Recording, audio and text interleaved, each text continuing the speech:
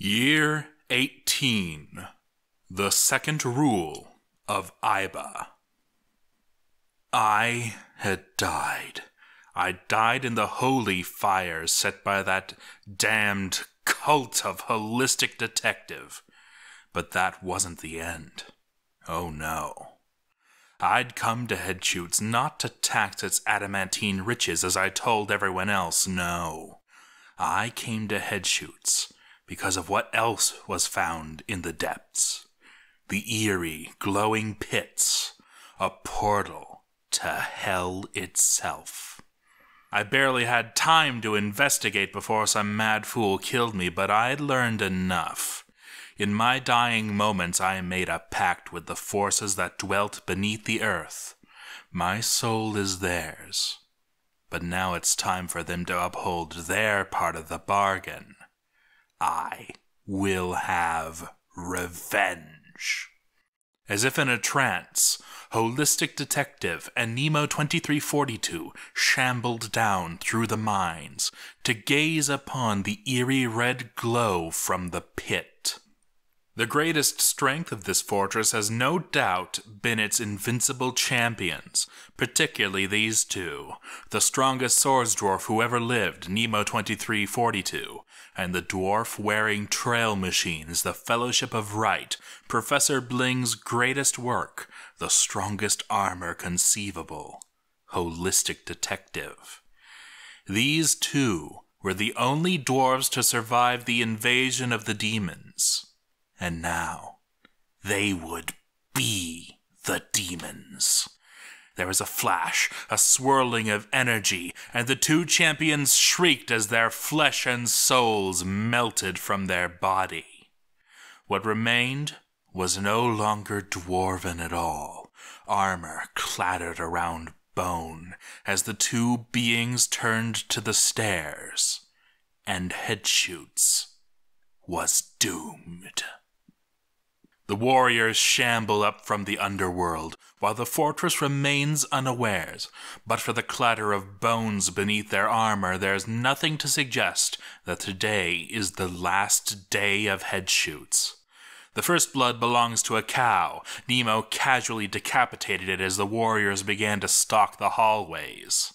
Haiku Yutu, a young child, goes out to investigate and is instantly killed and thrown across the room by Nemo. And then the first champion steps up to try and stop these creatures. Tyskill. Tyskill tries to strike Nemo while he's distracted, but he's casually blocked and propelled through the air by the counterstrike, smashing right into Holistic Detective. It seems Nemo doesn't have much respect for Holistic. The ultimate sword and the ultimate armor have fought on the same side their whole existence, but perhaps it is each other they're destined to fight.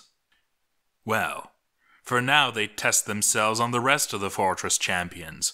Nemo ambushes the good professor, stabbing him through, throwing him across the room, and then decapitating his unconscious body.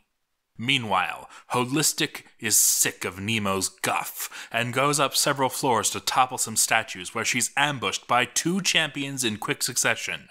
Her first opponent is Traxxas IV. She brutally smashes Traxxas with her backpack, preferring its slow, sadistic nature to her quick and deadly axe. You'll notice that Orange Soda II is trying to sneak up on her. Well, there's no pictures from that resulting encounter, just this abridged combat log to give you a taste of the brutality of Holistic's fighting style. Bashes in the right upper arm with her giant rat leather backpack. The Headshoots Smith's right shoulder has been strained. Bashes in the right lower leg. His right knee has been badly sprained. Bashes in the head. His neck has been badly bruised. Bashes in the upper arm, twice.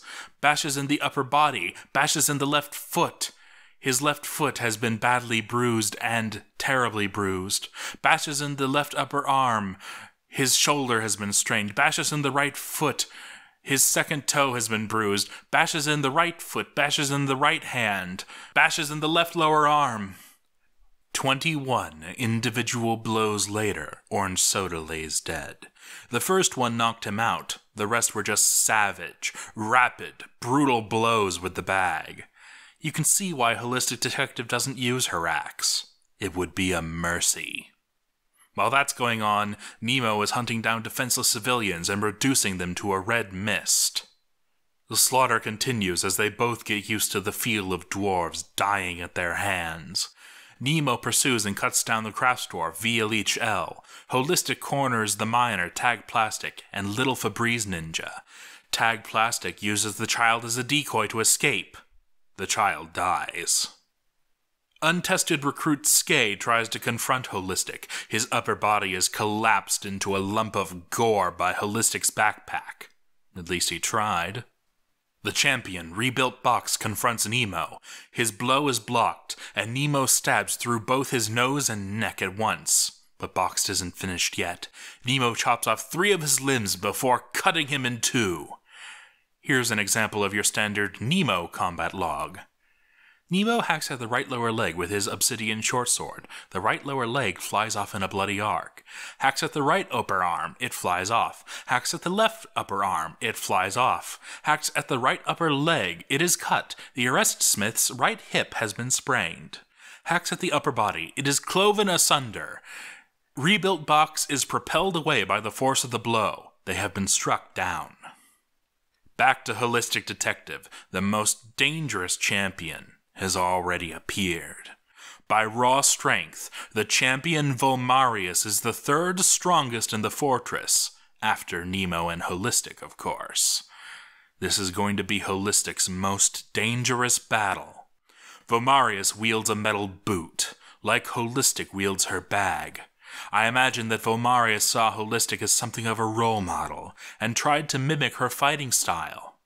Well, now the student must face the master, or at least the soulless skeletal abomination that the master has become. Boot versus bag. Volmarius starts off strong, getting a solid blow in through Holistic's armor. Does he stand a chance? They spar with deadly seriousness, neither able to land a blow.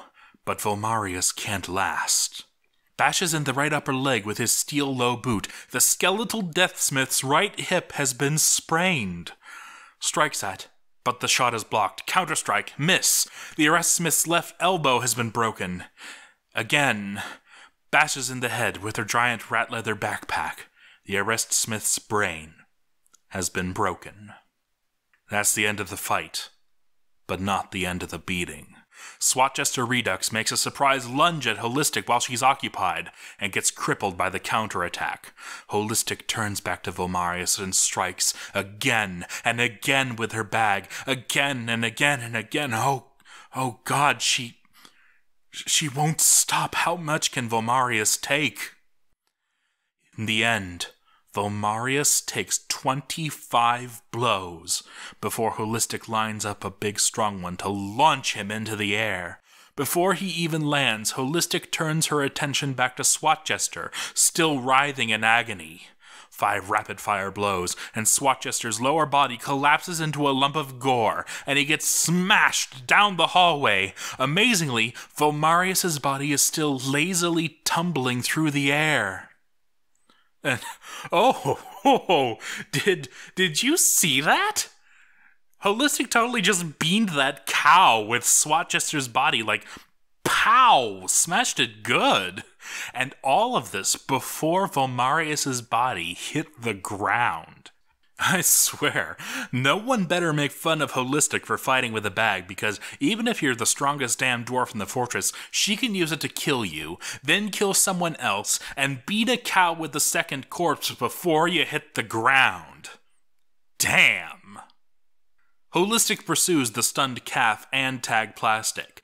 Tag Plastic again uses an innocent as a shield and tries to escape. This time, it's useless. Holistic tracks Tag Plastic down and beats him mercilessly, 12 blows before the release of death. Nemo, meanwhile, massacres more civilians by the food stockpile. Spooky Lizard II loses 2 limbs before his head. Athlete's footnote is cut in 2 with a single blow. Tinny Tim is cornered in the farms and is decapitated in 1 move. Gogozer is cloven in twain by the depot. Nemo didn't see the merchants, unfortunately. They lived to take a pot shot at him. Holistic kills a few animals, and then explodes Mark's Gorm with her backpack. Explodes. There's bits of Mark's Gorm all over the hallway now. She snuffs out Great Badger more neatly. The two, though on opposite sides of the fortress, take a break to have a statue toppling contest.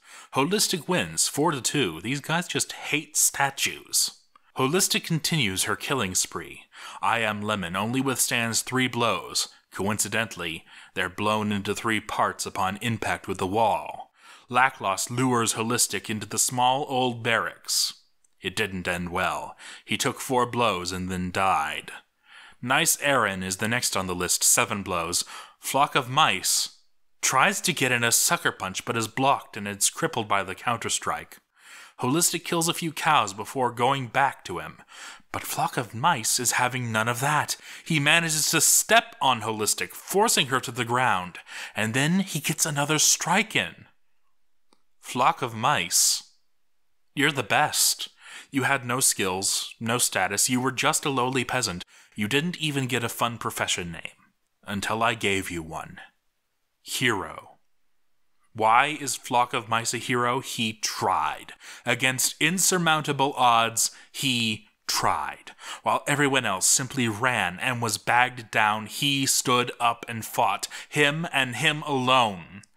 2 dwarves in this whole massacre even touched Holistic. The ultimate remaining champion, Vomarius, and the meek peasant, Flock of Mice.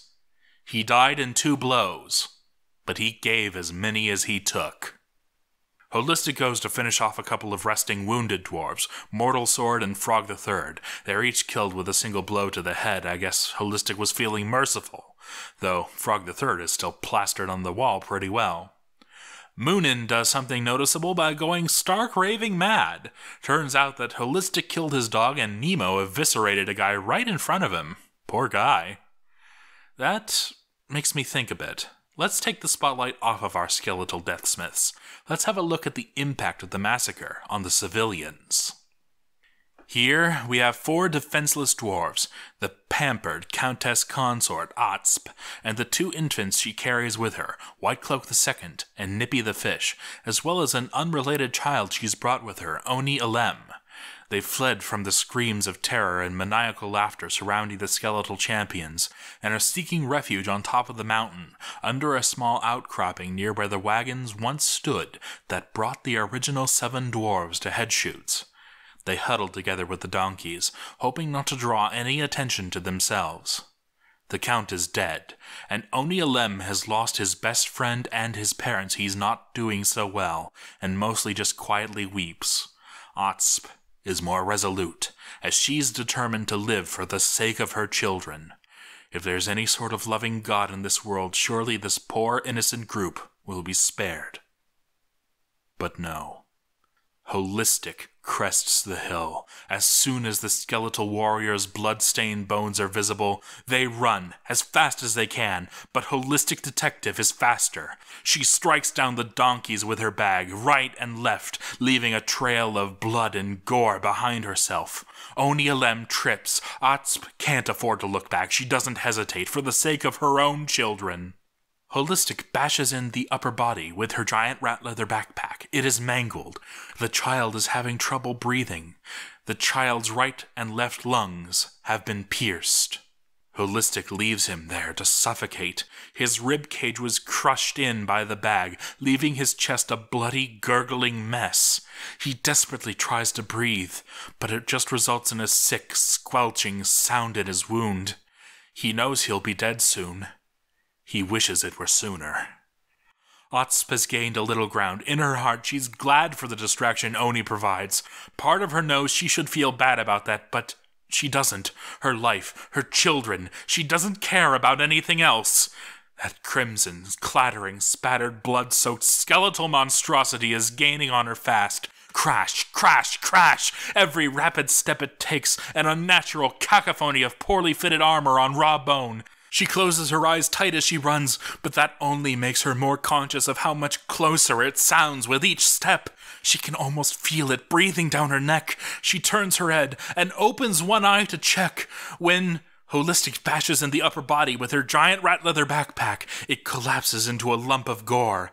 The baby is propelled away by the force of the blow. The creature had taken a wide swing and caught her baby in the chest, and off it flew.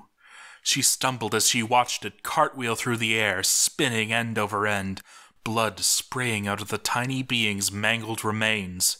It landed with a sickening squelch. Her baby. Her Nippy the fish, he was dead. She had to save White Cloak the Second. She had to, but Holistic was on her already. The bag came down and smashed her head into her body. An unrecognizable mess. Holistic takes her time with White Cloak the Second, primarily smashing her limbs and extremities, breaking almost all of her fingers and toes before finally killing her. Several minutes later, Oni Alem mercifully suffocates. I am responsible for this. I've unleashed this thing. All of a sudden, destroying the fortress doesn't feel all that cool anymore. What's left is primarily mopping up. Nemo has been busy down by the food stockpile. He slices off 3 of Bobbin Threadbare's fingers before cutting him in half. The backstroke catches Clance McGraw, who was trying to sneak up on Nemo. His upper body was cloven asunder. Robert Dedford, the last of our non-crippled military, has a go at Nemo. He loses his upper body, gasps, and then dies. Fly Molo is minced somewhere in there too. Holistic returns to the fortress and goes to town on the child's spoon boy. Oh God, she's still going at it. She's still... Oh, sweet Christ, that poor kid. 21. That kid survived 21 blows. Only champions approach that level. More mopping up. Holistic puts Moon in the mat out of his misery. 2 strikes. She finishes off some cows and a few statues, when Viki bursts out of a door, much to his misfortune. A single blow to the head finishes him. Kennel II proves no more resilient and dies shortly after. Not many dwarfs left. Raelius wanders the hallways, putting body parts in tombs, appearing unaware that the skeletal champions still stalk the halls. He's made aware by a single blow from Holistic's bag. We're down to only 1 living dwarf, and the cripples. It seems as if Gex has gone somewhere the bloody skeletons can't find. Heck, he's gone somewhere I can't find. I've been scouring for him for ages. I finally just go to the unit screen and zoom to him, and oh, that explains it. For those of you with a very good memory, this is the maze leading to the room outside of space. It's a room that cannot be found unless a dwarf is in it and you zoom to him. I don't know who made it. Perhaps no one did. It's very mysterious. And Gex is a crafty bugger, as he's brought berries down there with him and is now taking a nap on the rock floor. I mean, he can get to a bed, but he's making sure to stay hidden in this room. That dwarf really wants to live. He's so keen on self-preservation that he's breaking his programming as I know it. After the emotional drain of the consort incident, I'm feeling merciful. Gex can live. But what of our champions? They still have unfinished business with each other. This is Headshoots. To your left, that blue edifice is the old entrance. That's the mouth of the old weapon system. I myself was the only one to actually deploy it. On our own dwarves, as it happened. On the horizon, you'll notice Tribute, over the lake of lava, and attached to it is a lava duct, making it Weapon Tribute. Where it ends is the current entrance to our fortress. But the reason I took this picture is the structure in the foreground. It's been there for years, unused. It was an unfinished project, a ruin that was never anything but a ruin. I think the original plans had a fountain on top, but it's seen nothing but wind and rain. After construction ceased, no one ever went up there again. Until now. Now, Holistic Detective and Nemo 2342 stand, face to face, a thick layer of blood covering both their fleshless skulls, a thick layer of sin covering their soulless hearts. The setting sun glints off their blood-caked armor. Holistic hefts her bag. Nemo wipes uselessly at the vomit and ichor, dulling his obsidian sword.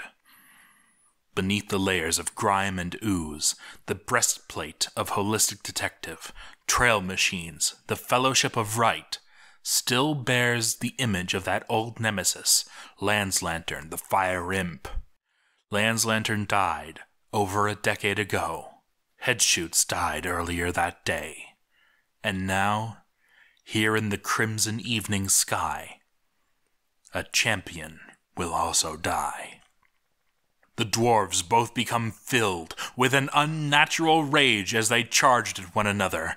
Nemo started off quick, his swordsmanship really showing as he got off 2 blows on Holistic's left arm, the second one taking off Holistic's left hand.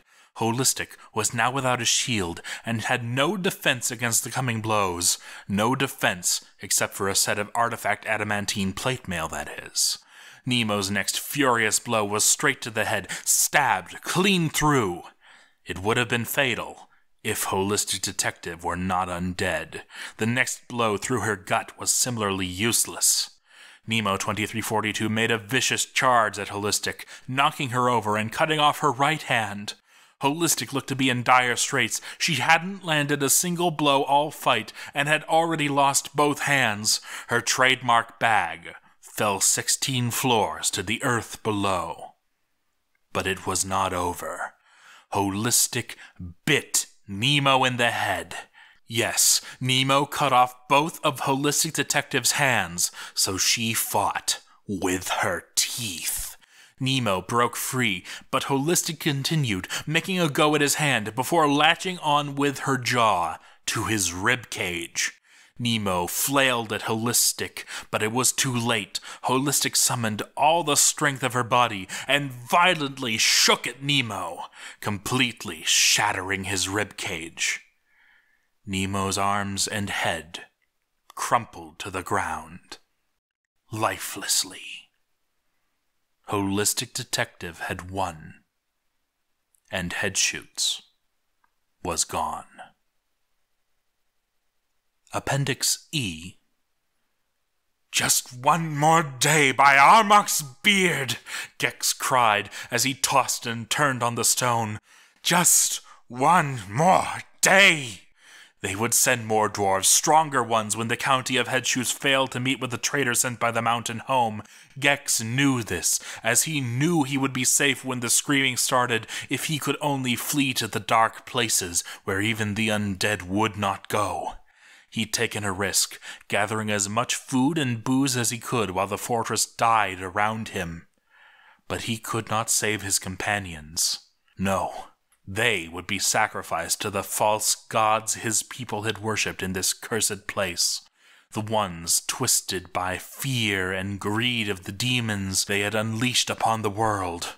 Or perhaps it was Armok and the Pantheon themselves, angry at the mortals who would dare hold themselves up and say, "We too are unbound by weakness."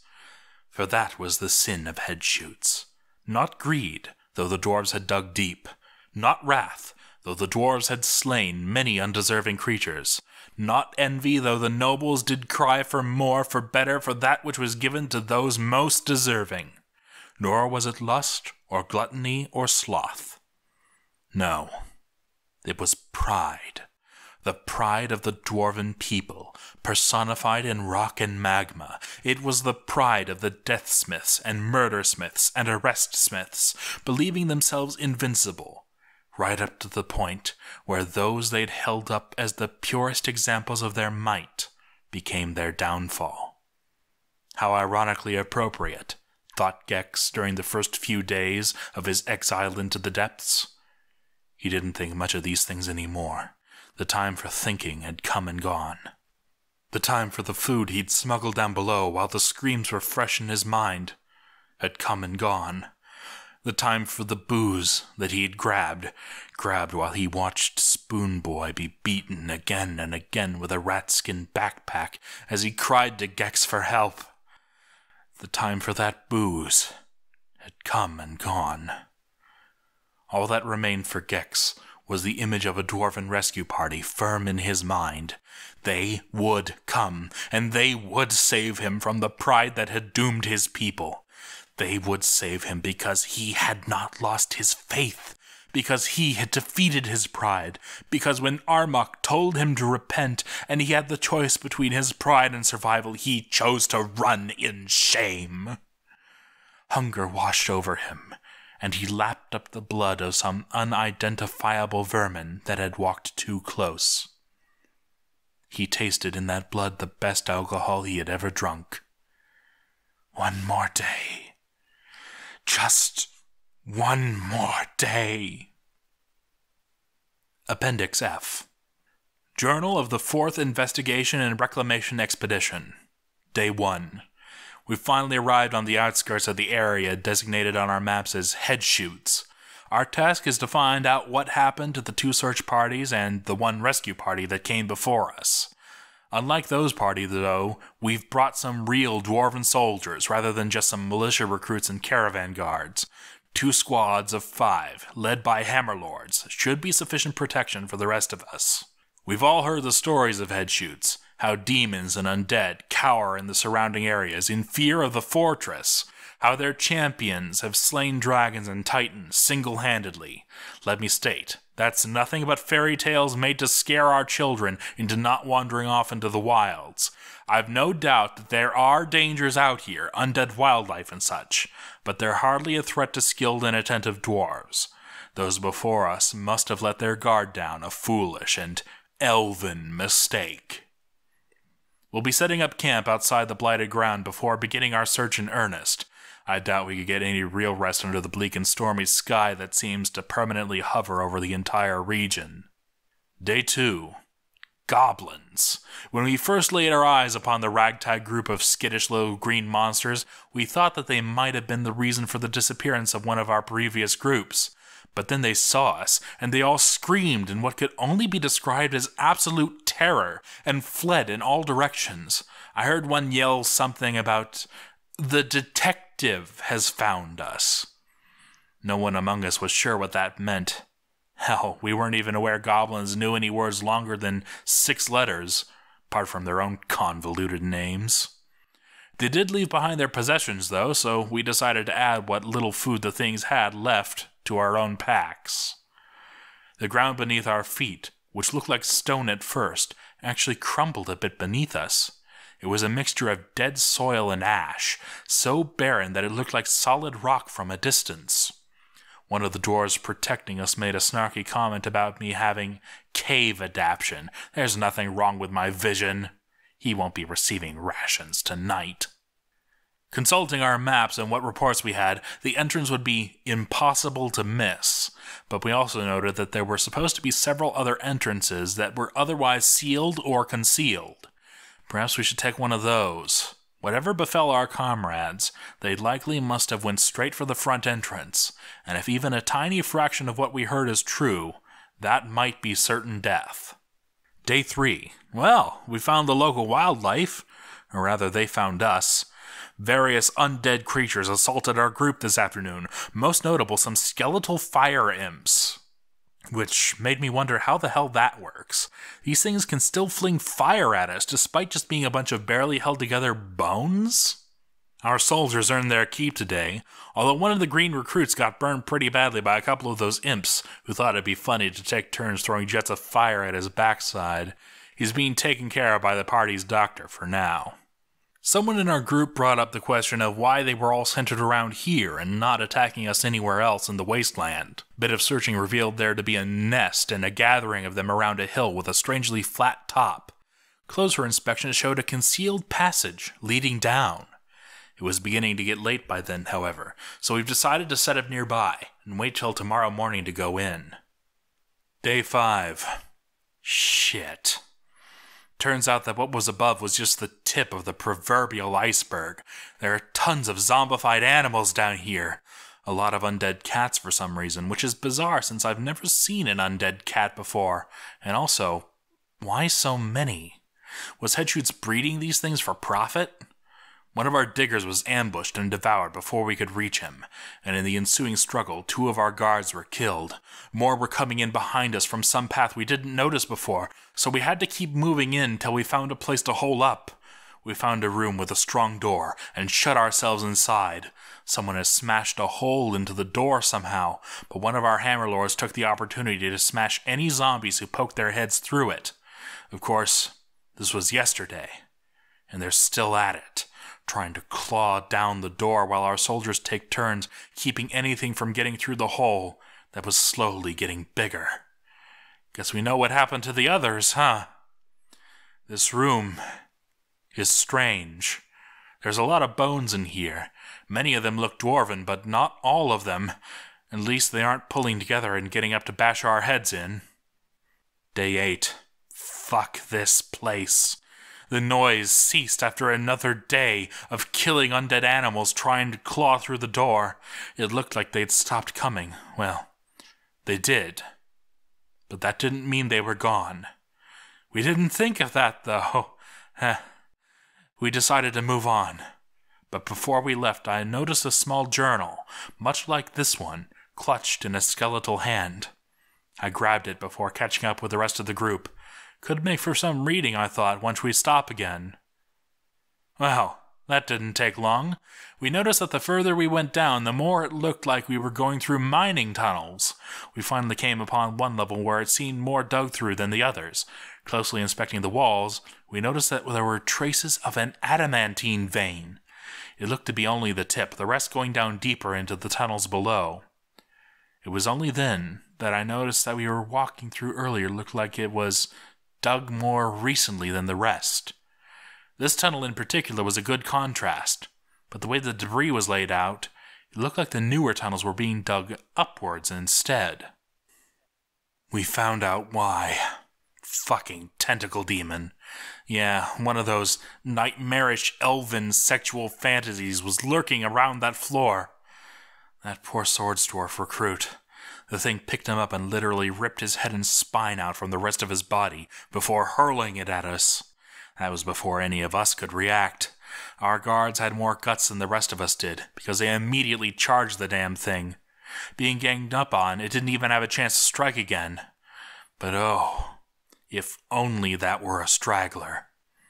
There's at least 2 more nearby that came slithering along to join the brawl. Being attacked from both sides, we lost a couple more soldiers and our second-to-last digger before they were subdued. But of course, that couldn't just be it. Oh, no. Somehow, one was coming down the stairs we'd just come from. He set his sights on our last miner, Armok. Bless that dwarf, he knew he was fucked. So he took his pickaxe and went down the next flight of stairs to the area below us. The thing followed him right down, ignoring us. Lots of unholy screeches and growls rose up suddenly as he left our sight. There were a couple of grunts from the dwarf before the floor shook a little. The stairwell and the supports around it collapsed on top of him, and the monster after him, effectively sealing off the lower levels since we had no miners left. Or at least no digging implements anyway. Why were we given only 3? Well, now we can't go back up, because those bastards somehow came in behind us. We're stuck here. By Armok, we're fucked. Day 11. Oh, shit. No more food. And guess what? The room we were in with all the bones? That journal that we found, that was the first search party. We walked into the same goddamn death trap that they did. Oh, that journal I picked up was theirs. What luck! Of course, I couldn't have told everyone to stop and let me read it. Therefore, avoiding all of this, oh, no, that would have made sense. And sense is something that this fort obviously doesn't have. We couldn't even get into the main part of the fort. If this is the mining tunnels, which they obviously sealed off any path leading into the fort, then what the fuck happened up there to make them all disappear? We've had to eat one of our slain comrades to survive, so now we're cannibals too. Half of our team has gone nuts and killed themselves, and half of what was left turned on each other. I know better, though. It's just me, our cook, and our last hammer lord now. We won't be the last to come by here, I know it. Someone will come.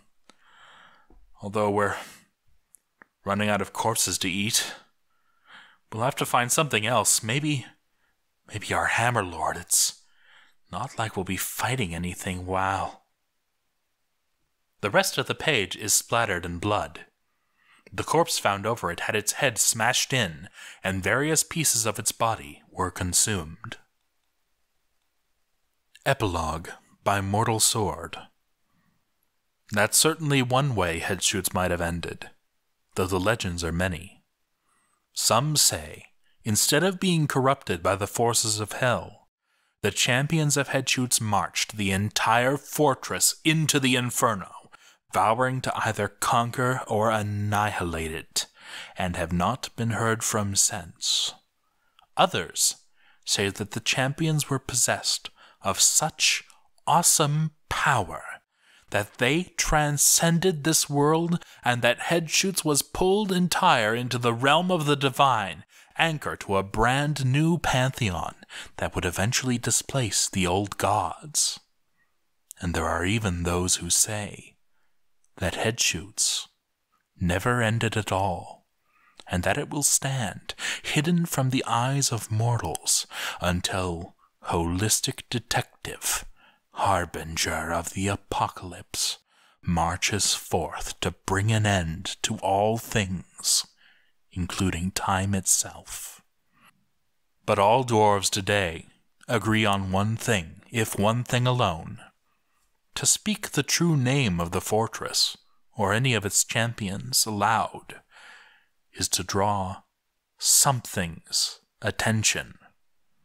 And such power, focused on a single point, is rarely, if ever, beneficial to the invoker.